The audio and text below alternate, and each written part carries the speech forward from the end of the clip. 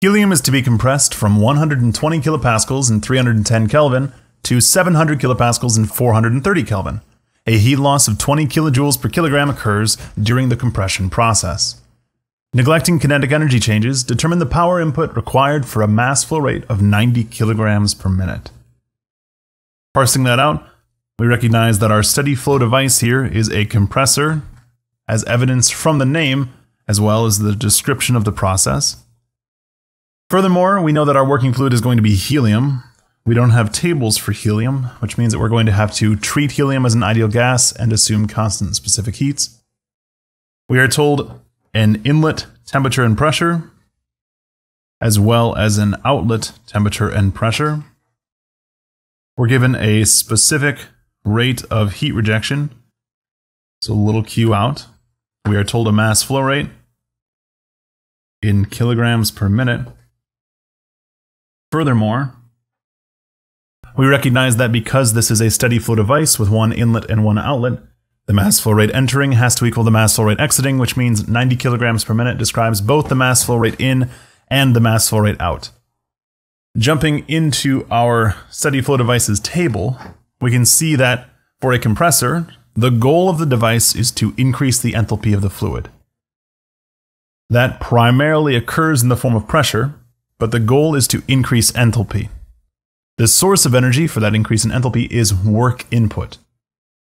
So we are putting in work to get out a change in enthalpy. As a result of that, we would expect to see a work input, which is implied here as the thing that we're looking for, and a change in enthalpy from state 1 to state 2.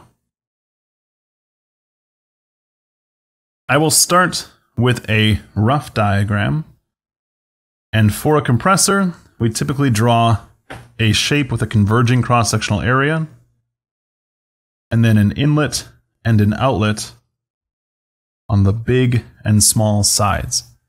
Typically that is drawn as though the fluid is going from left to right, but that doesn't really matter. On this diagram, I can indicate that there will be a work input. I'm drawing that as a specific work. It doesn't really matter. I could draw that as a power input as well. I'm going to describe my inlet state point as state 1 and my outlet state point as state 2.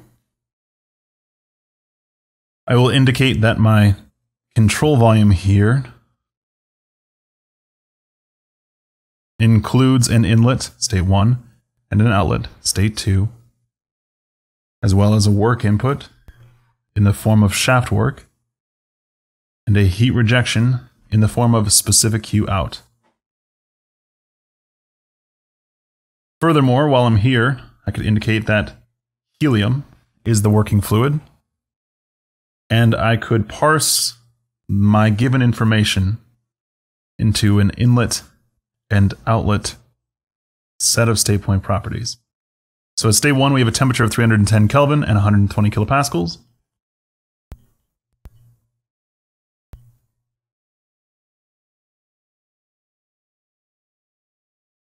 And for state 2, I have a temperature of 430 Kelvin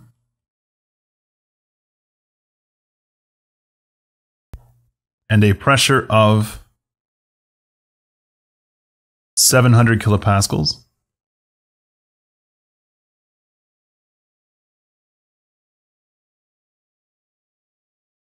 And I will add into that my mass flow rate at both state points, 90 kilograms per minute, and that my specific Q out is 20 kilojoules per kilogram.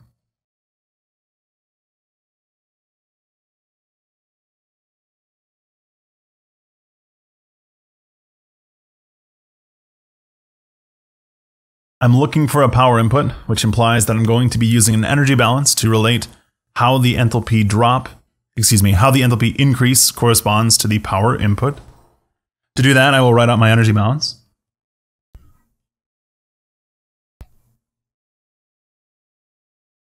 My energy balance is on the control volume, and that control volume is an open system, so I'm going to have to account for energy crossing the boundary as heat and or work and or the energy associated with a moving mass, I'm also going to be treating this as being steady state, which means I'm neglecting the effects of time. So the compressor is assumed to be fully warmed up and is running steadily. So regardless of when you look at it, the temperature of the inlet and the outlet don't change.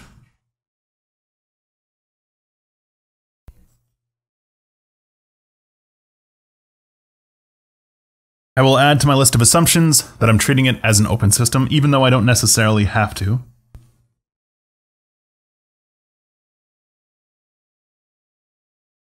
And then I could think through what terms are going to be appearing in the energy balance. Since I'm using steady state analysis, I'm likely going to be using the rate form of the energy balance, which means that I'm probably going to end up with a rate of heat transfer, a rate of work, and then a change in energy of the fluid itself, which can include enthalpy and kinetic energy and potential energy. While I'm listing assumptions, it might be beneficial to me to assume that there's no heat transfer in, that is, that the heat transfer that's occurring is only in the outward direction, and that there is no work output, that is, that the only work occurring is in the inward direction. We weren't given enough information to know of any other sources of work or heat transfer, so it's reasonable to assume that none occur. Lastly, I will assume that any changes in kinetic or potential energy are negligibly small.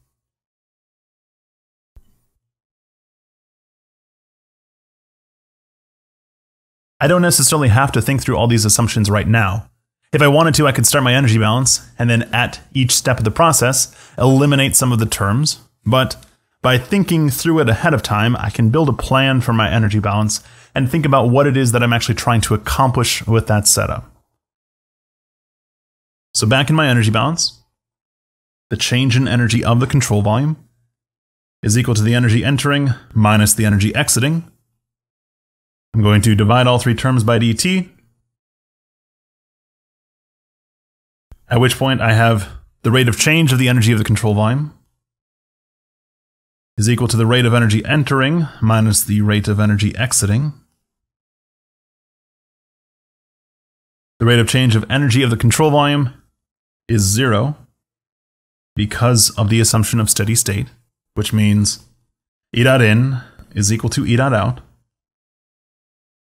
Since it's an open system, energy can cross the boundary in the form of heat, work, or the energy associated with a moving mass. So I can write out Q dot in plus work dot in plus the sum in of m dot theta is equal to Q dot out plus work dot out plus the sum out of m dot theta. Next, I can neglect the terms that I've assumed are negligibly small. Since I have a rate of heat rejection, I'm neglecting Q in. That was assumption number 3. Since I have a power input, I'm neglecting a power output. That was assumption number 4.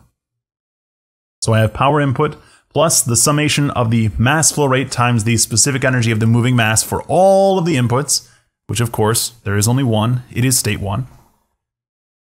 So I can write that as power input plus m dot 1 theta 1 is equal to Q dot out plus the sum of the mass flow rate times the specific energy of the flowing mass for all of the outlets, which of course there is only one. It is state 2. Then I can expand my theta term. Remember that theta could be specific enthalpy, it could be specific kinetic energy, and it could be specific potential energy. Since I'm neglecting changes in kinetic and potential energy, whatever the kinetic energy is at the inlet, it is going to be the same at the outlet. So Ke in 1 and Ke in 2 are going to be the same. It's important to note that I'm not saying that there is no kinetic energy. I'm saying that whatever the kinetic energy is, it isn't changing. Because it appears on both sides of the equation, it disappears. It's not that there is no kinetic energy. It's that there is no change in kinetic energy. Making the substitution, I have m dot 1 times h1 plus specific KE1 plus specific PE1. Note that I could substitute in there 1/2 times velocity squared plus gravity times height. But since I'm going to be canceling it anyway, there's really no point.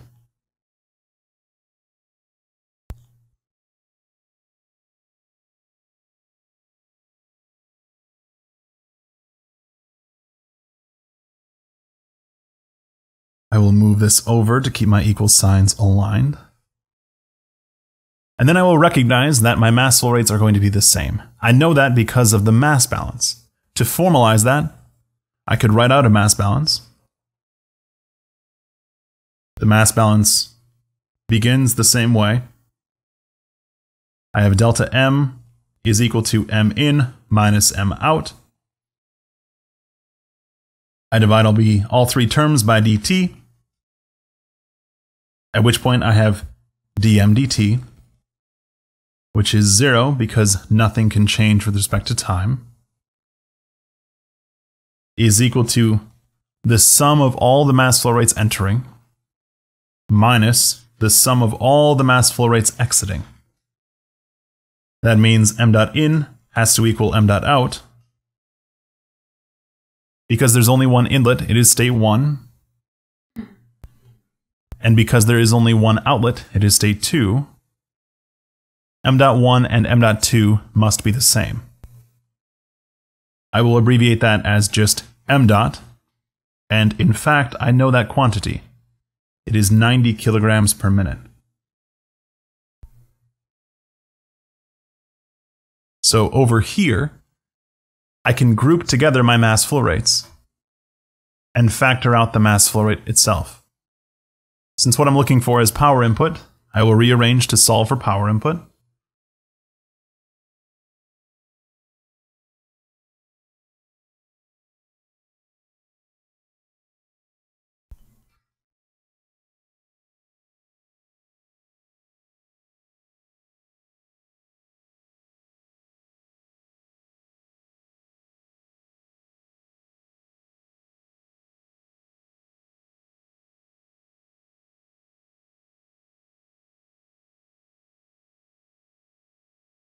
And then I can neglect changes in kinetic and potential energy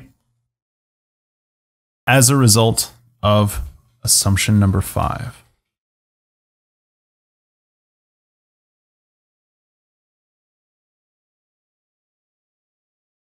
Therefore, the power input is going to be Q dot out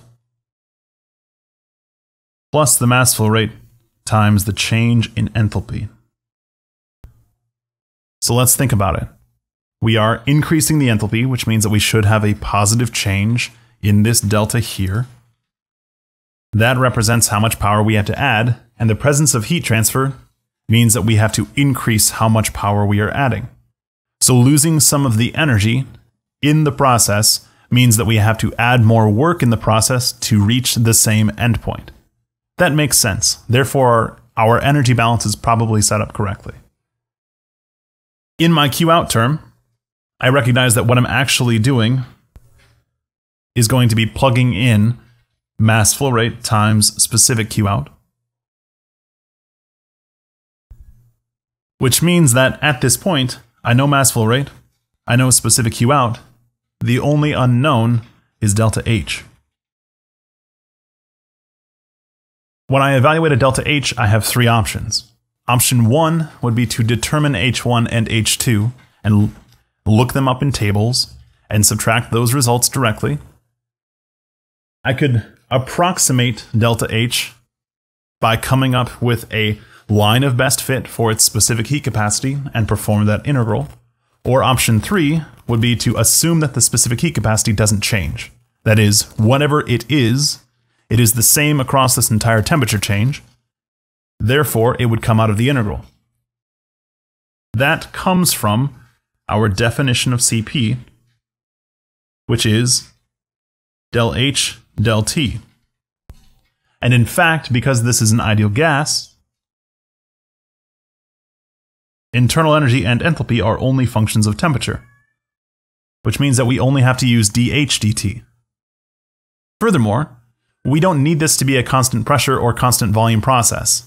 Because it's an ideal gas, when we evaluate delta H, what we're using is Cp. If we were evaluating a delta U, we would use Cv. H is to P, U is to V.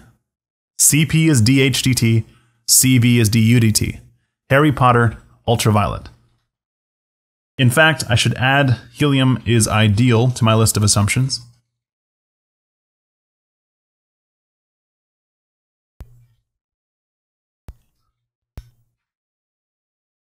At which point,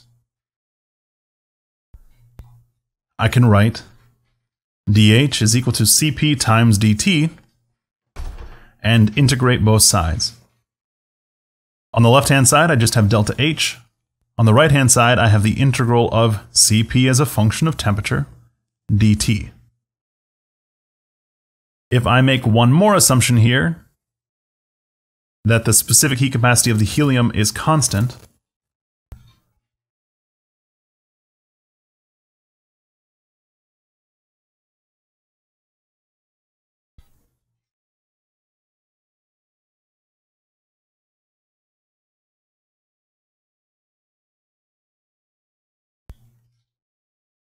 then that Cp term would come out of the integral, and I would be left with Cp times T2 minus T1. So my energy balance is now mass flow rate, which I can factor out of the heat transfer term and the change in enthalpy, times specific Q out plus Cp of helium times T2 minus T1. While we're here, let's talk a little bit about why we're assuming Cp is constant. If we had helium tables, the best thing to do in this circumstance would be to look up H1 and H2. That would provide the best answer. However, we don't happen to have a set of tables. In the appendices of our textbook, the best thing we have are specific heat capacity values. If I jump into table A21, I can see that I have specific heat capacity values for a variety of gases, and this is the best data I have for helium. Note this bottom row for monatomic gases includes helium, neon, and argon. So we're going to be using Cp over R is equal to 2.5. That's the best thing we can do because it's the only thing that we can do and still evaluate a delta H.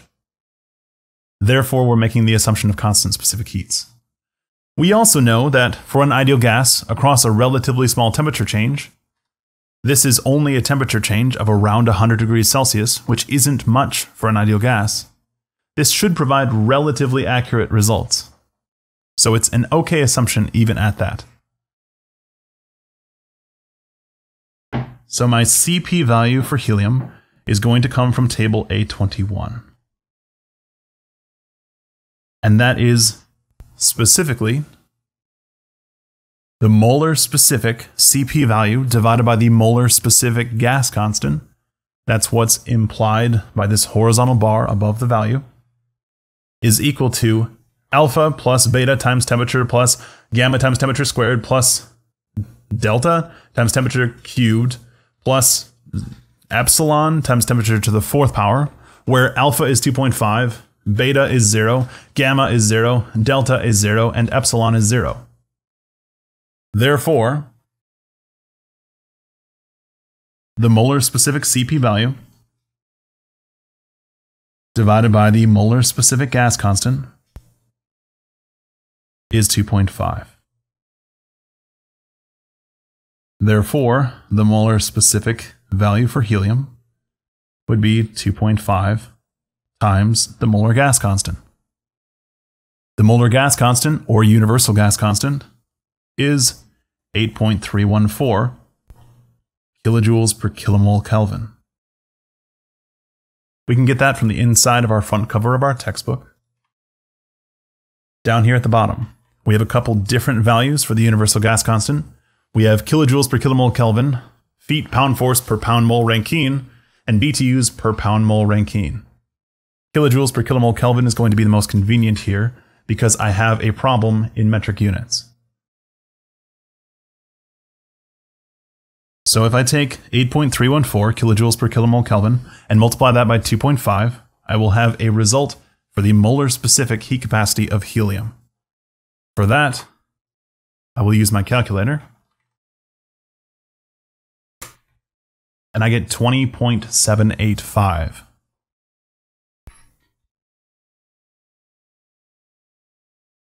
Kilojoules per kilomole Kelvin.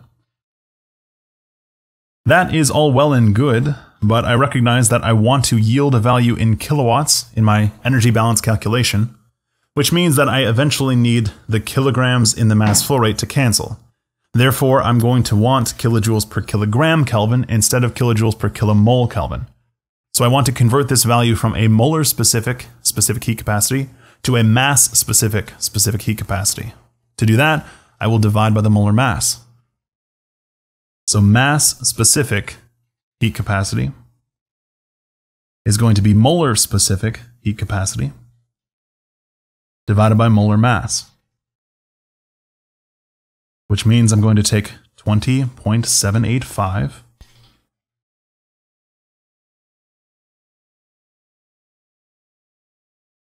and divide by the molar mass for helium. For the molar mass for helium, I will jump into table A1, which is about the closest thing I have to a periodic table. On table A1, I see that the molar mass of helium is 4.003 kilograms per kilomole.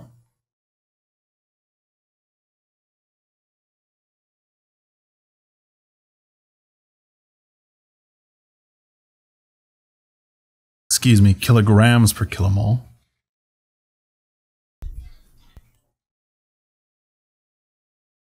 At which point I'm left with a result in kilojoules per kilogram Kelvin. So 20.785 divided by 4.003.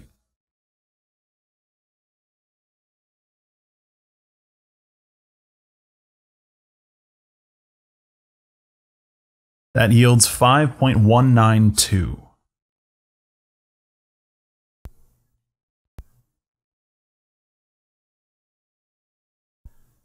Kilojoules per kilogram Kelvin. And I will note this value came from table A1, just to try to make that clearer for students who aren't following along with the video. So I'm taking 90 kilograms per minute. I'm multiplying that by the quantity, 20 kilojoules per kilogram plus 5.2 kilojoules per kilogram Kelvin times a temperature change from state 2 to state 1, which would be 430 minus 310. For that, let me clear up some space.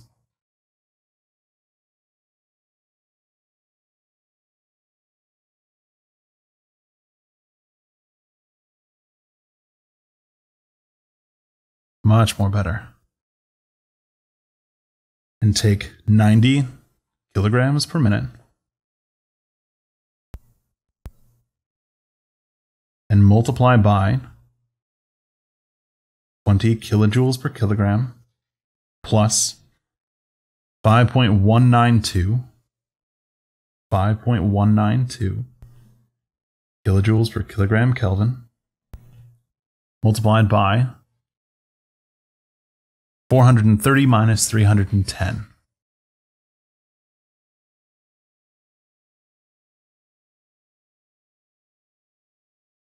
Multiplying 5.2 kilojoules per kilogram Kelvin by a temperature change in Kelvin will yield a result in kilojoules per kilogram.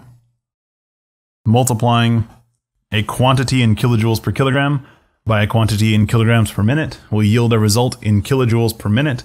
I want kilowatts, which would be a kilojoule per second, so I'm going to divide by 60 out front here.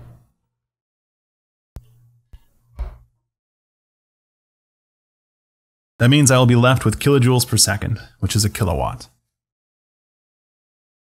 So now let me jump back into my calculator and take 90 divided by 60 times the quantity 20 plus 5.19236 times 430 minus 310, which yields 964.625.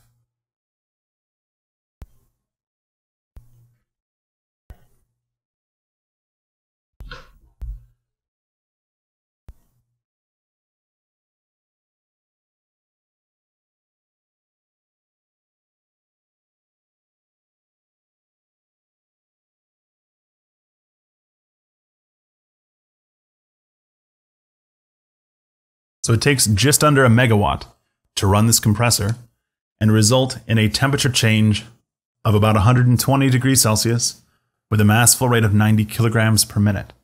That makes sense, as 90 kilograms of helium every minute is quite a lot of helium. Remember that the density of a gas like this is relatively low, so that means a lot of volume has to be processed by this compressor. Also note, we didn't actually need the pressure.